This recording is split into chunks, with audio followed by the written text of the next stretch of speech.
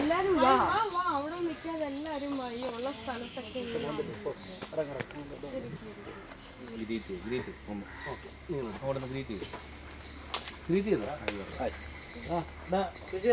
നമസ്തേ മുത്തേ വന്നോളൂ.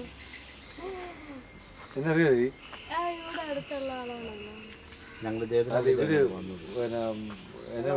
പറഞ്ഞു. അപ്പൊ അങ്ങനെ ഈ ഒരു ഇത് ഗ്രൂപ്പിൽ വന്നപ്പോഴത്തേക്ക് എന്നോട് പറഞ്ഞു ഇതുപോലെ അളിയുടെ വീടിന്റെ അടുത്താണ്. ഇത് നമ്മുടെ അടുത്ത് ഇദ്ദേഹം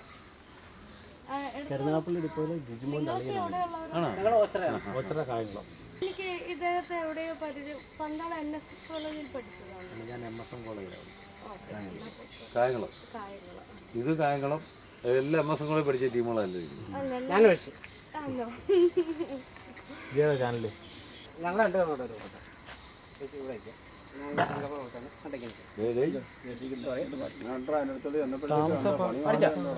കിട്ടിയാ താമസം എവിടെ? ഞാൻ താമസിക്കുന്നത് അവിടെയാണ്, മുകളിലാണ് താമസിക്കുന്നത്. ശരി, ഞങ്ങള് വന്നോണ്ട് ബുദ്ധിമുട്ട് വല്ലതും ഉണ്ടോ? ഒരു ബുദ്ധിമുട്ടുമില്ല. എല്ലാരും മറ്റേ ഇദ്ദേഹത്തെ ഞാൻ വന്നിട്ടില്ല ഇവിടെ. അപ്പം അങ്ങനെ ശരിക്കും ഒരു ഡോക്യുമെന്ററിയുള്ള സംഭവം ഞാനൊരു വളരെ പോസിറ്റീവ്. പിന്നെ അത് അന്നേരം എഴുതിയിരുന്നത്, അത് പിന്നീട് ഞാൻ അതങ്ങ് മറന്നു പോകും. സ്ഥലം ഇവിടെ തന്നെയാണ്. നല്ല രസകരമായിട്ട് സംഭവം കുട്ടിക്കാലം മുതൽ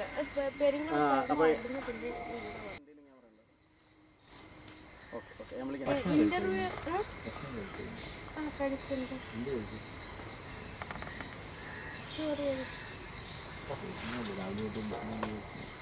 ഇല്ല, ഇവര് വേറെ ഒരു കൂട്ടര് വന്നു.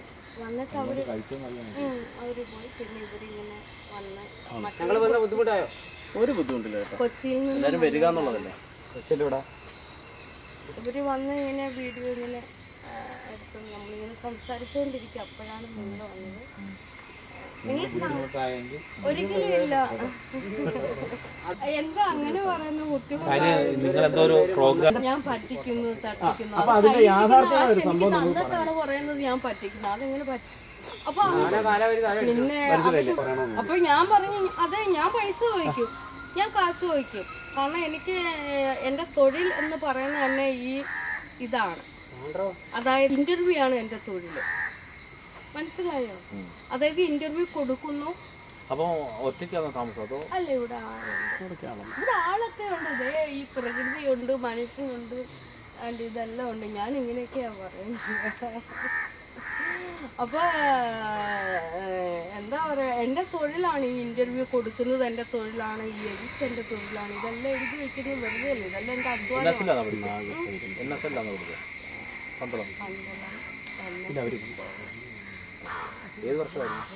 ഞാനിപ്പം ഒന്നും പെട്ടെന്ന് എനിക്ക് ഓർത്തെടുക്കാൻ കഴിയുന്നില്ല. ആ ഒരു മെല്ലെ മെല്ലെ പോകുന്നതാണ് വഷളായിക്കൊണ്ടിരിക്കുക. കാരണം ഓർമ്മ പൂർണ്ണമായിട്ടും അതിങ്ങനെ ഒരു സമയം ഉണ്ടല്ലോ. എത്ര വർഷം അത് നമുക്ക് എത്ര വർഷം രുദ്രക്ഷമാണ് എങ്ങനെ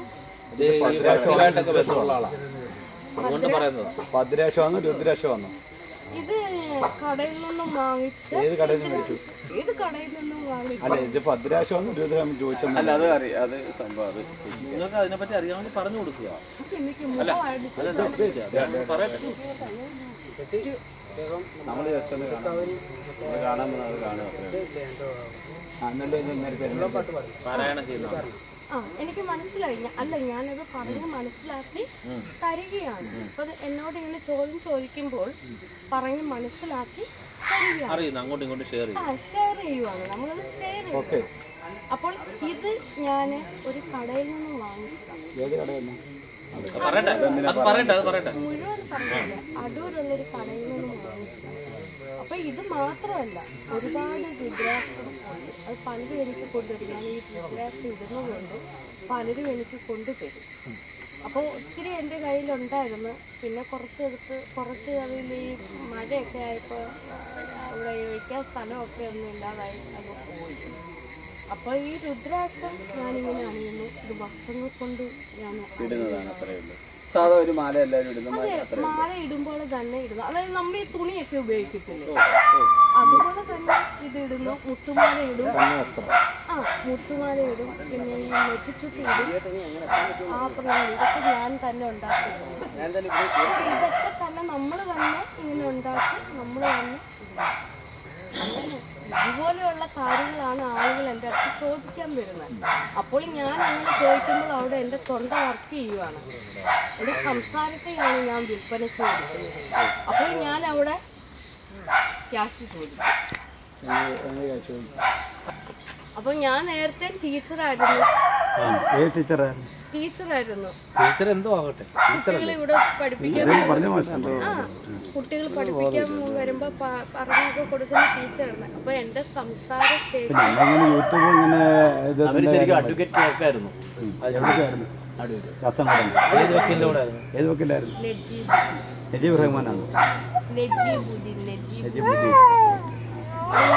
ഇങ്ങനെ പേഴ്സണൽ ക്വസ്റ്റ്യൻസ് ചോദിക്കരുത്. അങ്ങനെയുള്ള ആളുകളോട് സന്തോഷം കേട്ടോ. ഞങ്ങൾ ഒരിക്കലും പ്രതീക്ഷിക്കാത്തൊരു റിപ്ലൈ ആണ് നിങ്ങളിൽ നിന്ന് കിട്ടിയത്. കാര്യം ചാനലുകൾ നിങ്ങളെ പറ്റി പറയുന്നത് ഒരു ഫോട്ടോ അവരുടെ വീട്ടിലാണ്. ഞാൻ ശരിക്കും ഇവിടെ വളരെ അടുത്തപ്പോഴാണ് ഇതിനെ കണക്ട് ചെയ്ത് ഇവരെ കളിയാക്കുക ഒറ്റ ഉദ്ദേശത്തിലാണ് ഞങ്ങള് ഇത്രയും പേര് ഇത്രയും പേരെന്ന് പറയുമ്പോൾ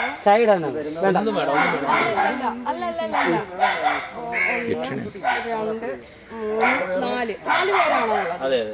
4 പേര്.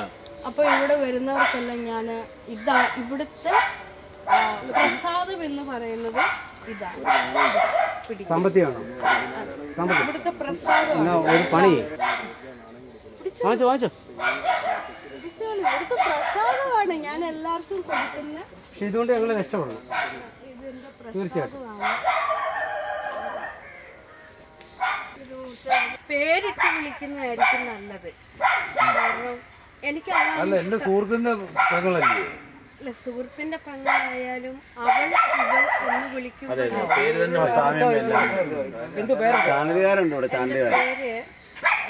നാഗ സൈരന്ധ്രി. എന്റെ പേര് ശ്രീകുമാർ. എന്നെ അറിയപ്പെടുന്ന ഉണ്ടപ്പമാർ. ജലാല് ഞങ്ങളോട് വേണ്ട ആൾക്കാരെല്ലാം ഉണ്ട്. രാജേഷ്, കുമാർ കണ്ടോ, കണ്ടില്ലേ?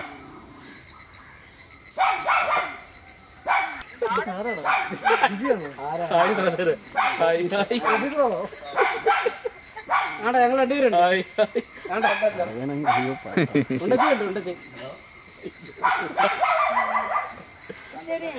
ശരി, അവരൊക്കെ അവരുടേതായിട്ടുള്ള ജോലിയായിട്ടൊക്കെ ഇങ്ങനെ ഇരിക്കുകയാണ്. ഞാൻ പലപ്പോഴും പല കടകളും പല ഈ ഷോപ്പുകളിൽ നിന്നും അങ്ങനെ ഞാൻ പിണങ്ങിപ്പോയിട്ടുണ്ട്. കയറി വരുന്നവരൊക്കെ കൊച്ചെ എടി നീ പോടി. അപ്പോൾ അവിടെയൊക്കെ വരുന്നവർ നമ്മൾ ആ ജോലിക്ക് നിൽക്കുവായതുകൊണ്ട് നമ്മളെ ഒരുമാതിരിയാണ് അവർ ഒരുമാതിരിയുള്ള കാഴ്ചപ്പാടാണ്. ഒരുമാതിരി എന്ന് വെച്ചാൽ ഒരു ഈ തൊഴിലാളികൾക്കൊരു റെസ്പെക്റ്റ് കൊടുക്കാത്തുള്ള പെരുമാറ്റം. അപ്പോൾ അത് ഇങ്ങനെ ഞാൻ അനുഭവിച്ചിട്ടുള്ള ഒരാളാണ്. അപ്പോൾ ഞാൻ അവിടെ അവർ വരുമ്പോൾ ഞാൻ പറയാം, നിങ്ങൾ കുറച്ചും കൂടെ എൻ്റെ പേരിട്ട് വിളിക്കൂ. ഒന്നുകിൽ നിങ്ങൾക്ക് മോളെ എന്ന് വിളിക്കാം, അല്ലെങ്കിൽ എടേ എന്ന് വിളിക്കാം, നിങ്ങളെന്ന് വിളിക്കാം. എടി പൊടി എന്ന് വിളിക്കുന്നത് എനിക്കിഷ്ടമല്ല എന്ന് ഞാൻ തുറന്നങ്ങ് പറയും.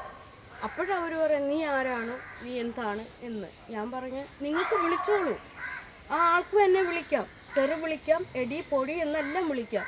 പക്ഷെ എനിക്ക് പിന്നീട് അവരോട് ആ ധ്യാനത്തിൽ, അതായത് ആത്മസംവാദം എന്ന് പറയും. ആത്മസംവാദം, ആത്മാവും ദേഹവും തമ്മിലുള്ള സംവാദം.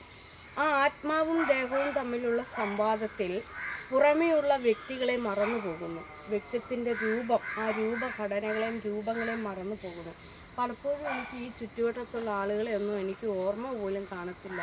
ഞാൻ വെളിയിലോട്ട് ഇറങ്ങുമ്പോൾ ചിലർ എന്നെ വന്ന് ഇങ്ങനെ വന്ന് മിണ്ടുന്നുണ്ട്, ഞാനിങ്ങനെ നോക്കി നിൽക്കും, എനിക്ക് ഓർമ്മ കിട്ടുന്നില്ല എന്ന് പറയും. അപ്പോൾ അവരെന്നോട് പറയും, ഓർമ്മ കിട്ടുന്നില്ല, അത് നിൻ്റെ കള്ളത്തരമാണ്.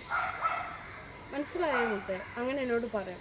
ശരിക്കും അത് എനിക്ക് വരുന്നില്ല. കാരണം വർഷങ്ങൾ കൊണ്ട് അല്ലെങ്കിൽ ദിനവും ഇങ്ങനെ ആത്മസംവാദത്തിൽ ഏർപ്പെട്ട് ലഹരി ആ ഉള്ളിലുള്ള ആളുമായിട്ടങ്ങ് ലയിച്ചു ചേർന്നു. അതായത് എനിക്ക് ഈ പുസ്തകങ്ങൾ ഞാൻ വായിക്കുന്ന ഒരു കൂട്ടത്തിലായിരുന്നു. ഖുറാൻ, ഭഗവത്ഗീത, ബൈബിൾ അതൊക്കെയായിരുന്നു വായിക്കാനായിട്ട് തുടങ്ങിയത്. ആ വായിച്ചു എനിക്ക് അതിൻ്റെ അഡിക്റ്റായി പോകുന്നത് പോലെ തോന്നി. പാതി വഴിയിൽ വെച്ച് ഞാനത് നിർത്തി. മലയാളത്തിലായിരുന്നു വായിച്ചത്. വീണ്ടും വായിക്കാനുള്ള ത്വരയുണ്ടെങ്കിലും അവിടുത്തെ അക്ഷരങ്ങളൊന്നും ഇങ്ങോട്ട് കയറാതെ വന്നു. കാരണം ആ വായനയിൽ നിന്നും വിട്ട് ഞാൻ എന്നിലേക്ക്, അതായത് എന്തിനെയാണോ ഞാൻ തിരക്കി അവിടേക്ക് പോയത് അത് എന്നിലേക്ക് വരില്ല. കറക്റ്റ് അത് എന്നിലേക്ക് പോ ഇവിടെയല്ല, നീ തിരക്കുന്നത് എന്തോ അത് നിന്നിലാണെന്ന് പറയുന്നു. ഉള്ളുകളിലേക്ക് പോന്ന് പറഞ്ഞു. അങ്ങനെയാണ് കുറേ നാൾ പിന്നെ ഇങ്ങനെ ഇരുന്നത്. ഞാൻ കുട്ടിക്കാലം മുതൽ ഇത് തന്നെ. പക്ഷെ എൻ്റെ മനസ്സിലാണ് ഈ പ്രവർത്തനം നടക്കുന്നത്. മനസ്സിലായോ? നമ്മളിത് തന്നെ അത് വീണ്ടും അടിച്ച് നേരത്തെ എന്തായിരുന്നുവോ അത് തന്നെ വീണ്ടും വരുക. പക്ഷെ അത് വരണമെന്നുണ്ടെങ്കിൽ കാലപ്പഴക്കം. എന്തിനു വേണ്ടി ഞാൻ പഴയതിലേക്ക് പോകണം? നിലവിലുള്ളതല്ലേ നല്ലത്.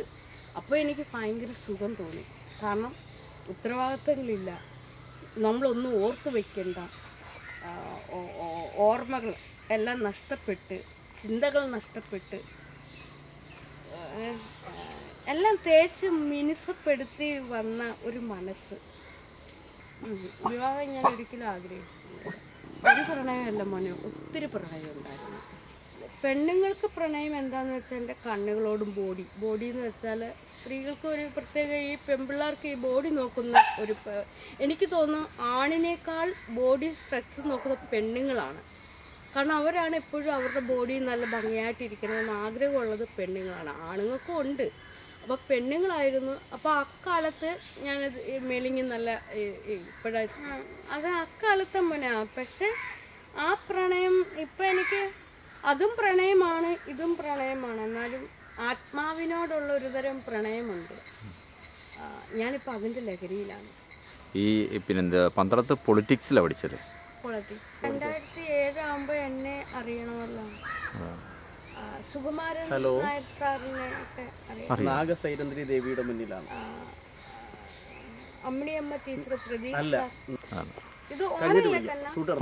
ഓണം ആയിക്കോട്ടെ, ഇത് രസമുണ്ടായിരിക്കും. മനസ്സിലായോ? ഇവിടെ നിന്നായിരുന്നു പന്തളത്ത് വന്ന് പഠിച്ചത്. അറിയാമോ? കാരണം അറിയാവുന്നത്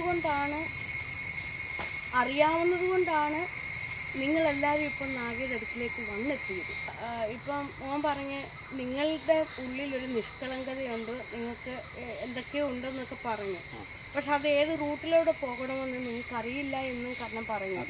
പക്ഷെ എനിക്കത് അറിയാവുന്നത് കൊണ്ടാണ് നിങ്ങൾ ഉൾപ്പെടെയുള്ള ആളുകൾ ഇപ്പോൾ എൻ്റെ അറിവിലേക്ക് എത്തുന്നത്. കറക്റ്റല്ലേ? അവിടെ ഞാൻ എൻ്റെ ബുദ്ധിയും യുക്തിയും ബോധവും ഒക്കെയാണ് ഉപയോഗപ്പെടുത്തിയത്.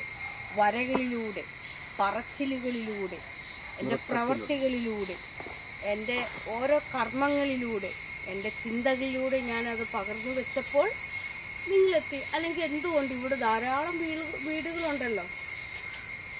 മനസ്സിലാവുന്നുണ്ട്? തിങ്ക് ചെയ്യണം മുത്തേ. ഇവിടെ ധാരാളം വീടുകളുണ്ട്. ഞാൻ മാത്രമല്ല ഇങ്ങനെ സംസാരിക്കുന്നത്, വേറെ ആൾക്കാർ സംസാരിക്കുന്നുണ്ട്. അപ്പോൾ അവിടെ എങ്ങും പോകാതെ ഇവിടേക്ക് വന്ന് ഇങ്ങനെ എടുക്കണമെന്നുണ്ടെങ്കിൽ അതിൻ്റെ പിന്നിൽ അത് എന്നിൽ ഇങ്ങനെയൊക്കെ ഉണ്ടോ എന്ന് ചിന്തിച്ച്, അതിസൂക്ഷ്മമായി ചിന്തിച്ച് യുക്തിപൂർവം മനസ്സിലാക്കി എടുക്കുവാനുള്ള നിങ്ങളുടെ കഴിവിനെയും പ്രശംസിക്കേണ്ടിയിരിക്കുന്നു, അല്ലെങ്കിൽ പ്രോത്സാഹിപ്പിക്കേണ്ടിയിരിക്കുന്നു. അപ്പോൾ അവിടെ എനിക്ക് മാത്രമല്ല പ്രസക്തി, നിങ്ങൾക്കും ഉണ്ട്. നമ്മൾ തുല്യമാണ്. എന്നെ കണ്ടെടുക്കണമെന്നുണ്ടെങ്കിൽ അവിടെ ആ കണ്ടെടുക്കുന്ന ആൾക്കും കൂടി മികവുണ്ട്. മനസ്സിലായോ? ഇപ്പോൾ ഒരു കല്ലിങ്ങനെ കിടക്കുന്നു. ഈ കല്ലിനെ പാകപ്പെടുത്തി എടുക്കണമെന്നുണ്ടെങ്കിൽ ആ പാകപ്പെടുത്തി എടുക്കുന്ന ആൾക്കും കൂടി ഒരു മികവുണ്ട്. അപ്പോൾ ഈ കല്ല് പറയുകയാണ്, ഞാനിവിടെ ഉണ്ട്, നിങ്ങൾ താണ്ട് ഞാൻ തിളങ്ങുന്ന ഒന്നാണ്, എന്നെ തിളക്കി ഒന്നും കൂടെ എടുക്കൂ, അത് നിങ്ങളുടെ ബുദ്ധിയാണ് എന്ന് ഞാൻ പറയുന്നു. ആ കല്ല് പറയുകയാണ് നമ്മളോട്, ഞാൻ തിളങ്ങുന്നതാണ്, നിങ്ങൾ കാഴ്ചപ്പാട് എനിക്ക് തിളക്കമില്ല, പക്ഷെ ഞാൻ തിളങ്ങിക്കൊണ്ടേ ഇരിക്കുകയാണ്. നിങ്ങൾ എന്നെ സൂക്ഷിച്ചു നോക്കൂ, കൂടുതൽ ചേർക്കാൻ കാണാമെന്ന് പറയുമ്പോൾ ചേർക്കാൻ നിങ്ങൾ കാണുന്നു. എവിടെയാണ് കാണുന്നത്? നിങ്ങളുടെ ഉള്ളിൽ.